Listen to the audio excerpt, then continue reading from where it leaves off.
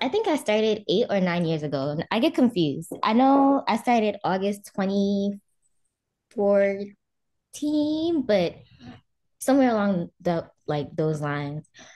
But before then, me and a couple of like high school friends, we took a random class from Groupon in Long Island. I'm from New York, by the way. So we went, it was a really hard class. Like I was struggling. I could not climb. I couldn't do anything. I was sore for like days, but I really enjoyed it. So when I got back home from college, that was like after I graduated 2014, I wanted to keep myself active. And I actually wanted to go back to ballet, but then I was like, pole is different. And I feel like I don't say more challenging, but it can challenge me in different ways.